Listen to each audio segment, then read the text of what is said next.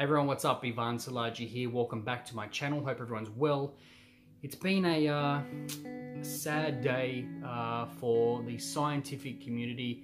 As many of you may know by now, Professor Stephen Hawking sadly passed away at the age of 76, I believe, which is obviously sad but somewhat extraordinary as well, because he lived such a long life, considering he had a form of motor neurone disease, or ALS, as many people might have heard of it as before. So it's sad. It's a sad day yesterday, and you know, when I first heard the news, particularly because I'm in the science field, obviously I you know, said to the team, let's take a moment to pay some respects to the great mind that he was. So it's unfortunate, but you know, depending on what your faith is like, or the views and things like that, he is one with the universe again. And one of the things I wanted to talk about, if you haven't actually read the book, is to introduce you to his book. I actually got this book, when did I get it? I always write in the front covers of all of my books my name and then the date of which I actually get the book. And let me see if I did it in this particular one.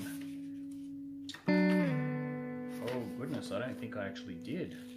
No, I didn't. That is probably like the first book I've ever done it. Anyway, I would have got it probably in 2004, I think.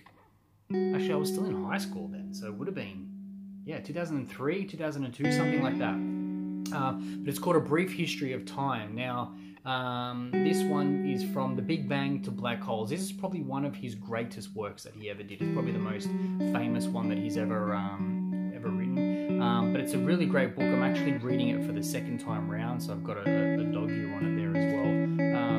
It's not too complicated, but it really does get your mind thinking and really exploring, you know, what his view about the universe was, and black holes, and you know, it doesn't have, you know, a lot of complex maths or anything like that as well. It's so it's quite a simple enough read if you're interested in that kind of stuff. But I definitely recommend you go and check it out. A Brief History of Time. So this is just my tribute video, you know, to the man that was Professor Stephen Hawking. You know, I've been reading lots of different stories lately about the fact that he passed on the birthday of Albert Einstein, and apparently Albert Einstein was born on the, he passed, I believe, if I got it right, on Galileo Galilei's birthday.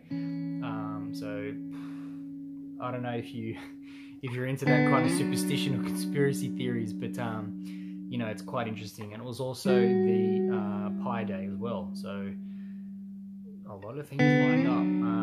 But look, you know, he was a brilliant man, a brilliant thought leader. You know, he had a lot of theories that are you know, people are still trying to prove to this day, and really, you know, was one of the greatest minds, I think, of all time. You know, up there definitely with Albert Einstein, you know, Isaac Newton, and a lot of the other great scientists. But you know, definitely someone that I'll always aspire to, particularly because he went through so much in his life. And he was diagnosed at such a young age with this disease, and then you know, ended up losing his voice at one stage. He was, you know, wheelchair bound for, you know, most part of his life, but he did so much stuff. You know, if you go and watch some of the video clips of him, you know, in Zero Gravity, you know, he met presidents, he met the Pope, you know, he did countless talks, he wrote so many books, he was, you know, held chairs at universities. He did a lot. He had a family,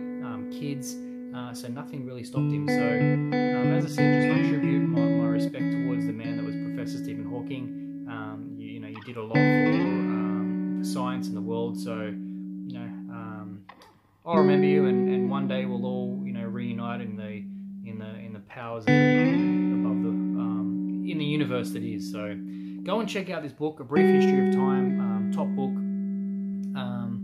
Yeah, so anyway, that's just my tribute. Hope everyone's well. Yeah. Take care. R.I.P. Stephen Hawking.